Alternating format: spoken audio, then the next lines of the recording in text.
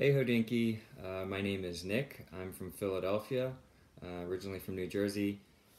Please forgive the quarantine hair. I had to give myself a haircut, so we're working through that.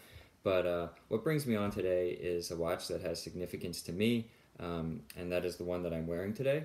This is my late grandfather's Rolex Date from about 78, 79, somewhere in that range. It's a 1500 serial, and it originally came on a riveted oyster bracelet, which I still have. I just swapped it out for a newer style one.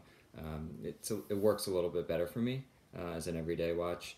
But yeah, it's a classic piece. It's gorgeous, and it works very well with things. But the story behind this watch is an interesting one, I think.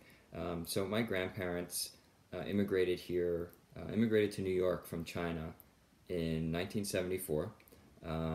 They started a family, they opened a Chinese restaurant, and I guess at some point my grandfather felt he had reached a certain level of success to go out and pick this up. And I think he paid around between $200 to $300. I'm not sure. If any of you might know, please comment because I'm just curious to know. I think that would be pretty cool.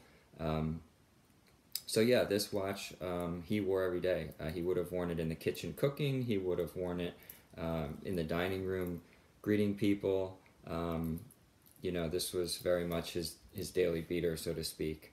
So fast forward a couple years, he passed away in the early 90s when I was about 5 years old, and my grandmother had held on to this watch for me, and she gave it to me when I was in the 6th grade, about 11 years old.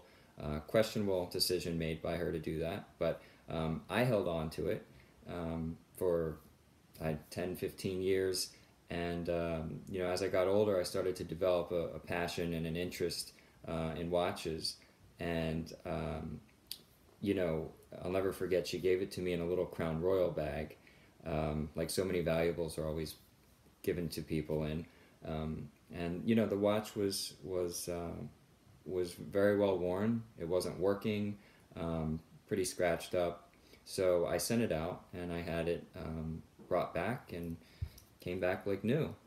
So now it's my everyday piece, and I really enjoy wearing it, and it has a lot of significance to me.